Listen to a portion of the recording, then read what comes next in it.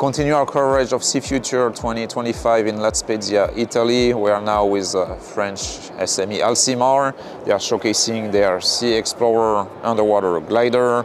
It now comes with defense applications.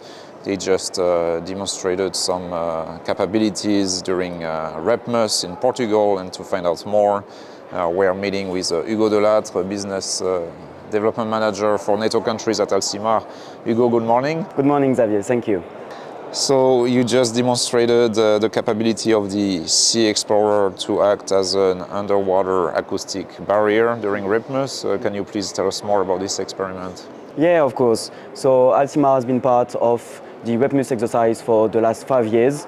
This year in 2025 we deployed 6 Seaexplorer underwater gliders equipped with our passive acoustic payload section called AURIS, and our task during the exercise was to passively detect and localize other underwater acoustic signatures from other companies deployed during the REPMUS exercise. So for us, the main task here was the detection of these acoustic signatures and then to send all the data back to the other assets deployed.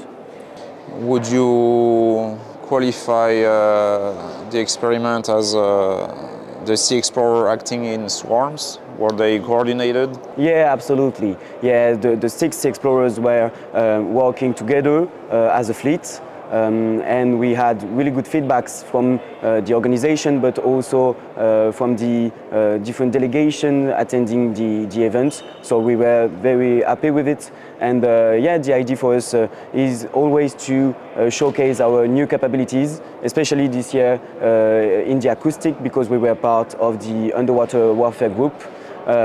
So yeah, for us it was a really good event, really good feedbacks also. So we hope to be deployed for the next editions.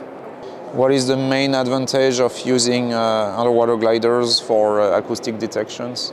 The idea with the glider is that it can remain at sea for a long period of time. So of course for the all 3 weeks of the exercise of REPMUS. So yeah, for us the time at sea is really a game changer for the acoustic capabilities. Also, we are able to, as I said, navigate in fleet and to cover large areas. So it's really important for the gliders to continue to move in a specific area. You can detect without being seen or without being detected. So it's really a game changer for the navies. Indeed, and I think, well, that's the future, because it's something that several navies are looking at. For example, the Royal Navy with several projects like Atlantic Net or Project Cabot, I guess. Lastly, Hugo, do you have Navy customers yet for the Seaexplorer?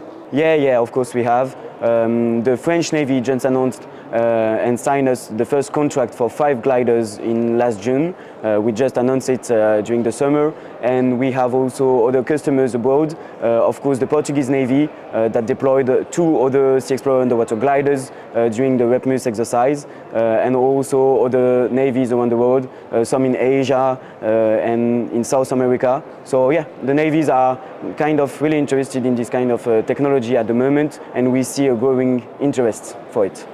All right, Hugo, thank you.